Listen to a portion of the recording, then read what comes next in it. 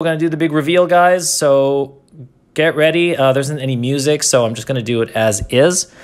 So let's get the box open. So this is the box that comes with it, and that's the jewelry box that goes with that. We're just going to put it over here. So this is the case. This is what it is. That's what comes with it. It's nothing fanciful. It's just a case. So here we go. We're going to open it up very slowly for everybody, and you guys can see the piece. I'm just going to make sure it actually looks right in the box. Okay, let me just make sure it's straight. All right, that's straight enough.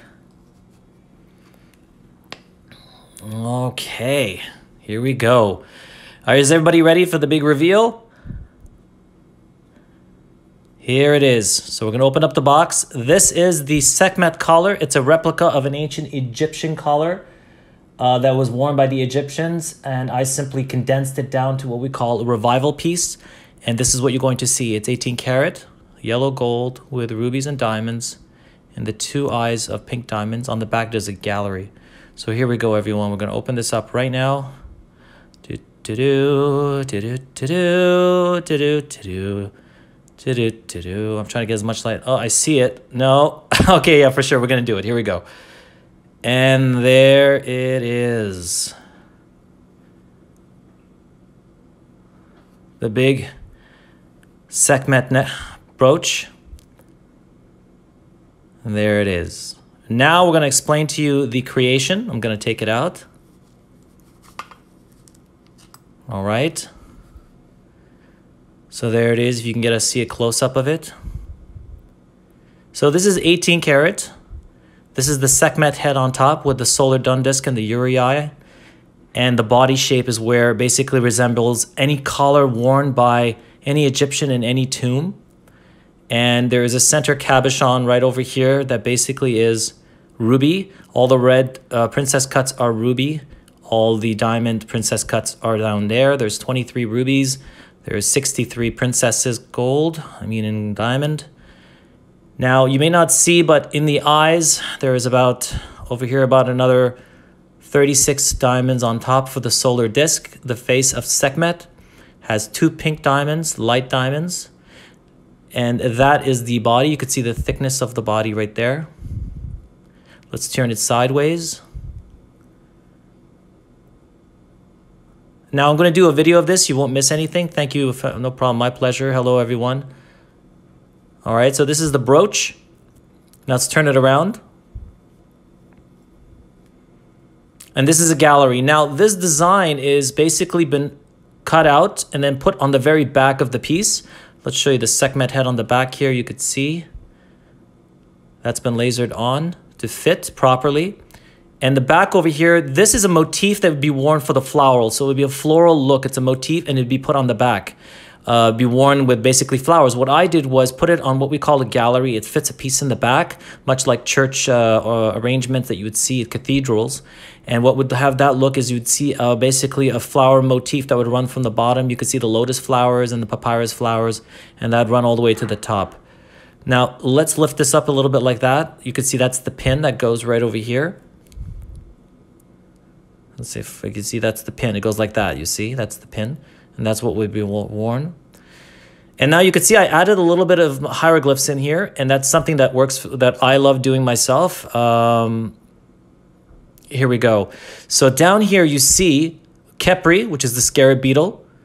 And basically there is the dew, the rolling hill, and then the sun disk on top. So basically Khepri is rising and carrying the sun with him. And we know that Sekhmet is the eye of Ra, the vengeful eye of Ra, so she is associated with Khepri. And you have 2 humans here, 2 gods worshipping. 2 people worshipping Khepri as he rises. So that I added a little bit of hieroglyphs for myself over here. Now let's close this pin and turn it around. And here we go again. Now, one thing I'm going to explain before we're done with this video. I just want to show it to you. Thank you, everybody. So the Sekhmet head, you see this? This was a 3D scan from a statue at the Metropolitan Museum. It's a replica of a statue head of a full body. What I did was take the 3D print design, chop off the body and just keep the head and the uriae and incorporate it into the piece.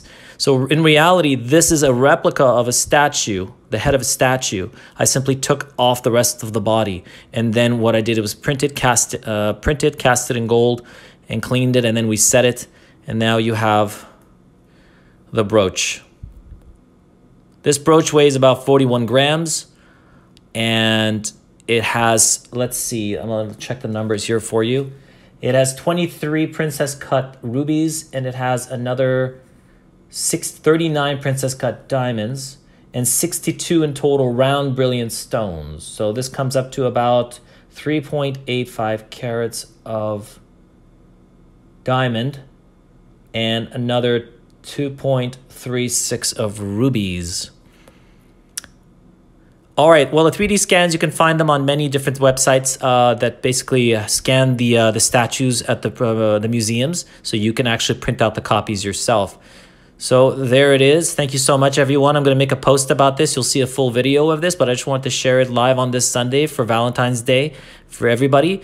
This brooch basically is going to go into auction. I'm going to basically speak to the top auctions in the around the world, most likely Christie's and Sotheby's, and we'll see if they'll be interested in a piece like this.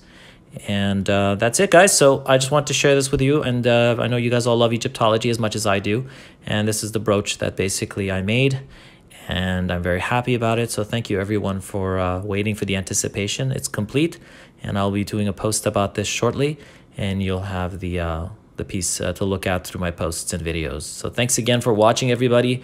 All the best, and take care. And see you next time for the next videos. I have to, hold on, let me put this back in the box here. Right there. No problem. Thank you, everybody, for jumping in. I'm glad you got to see the piece before everyone else. Take care.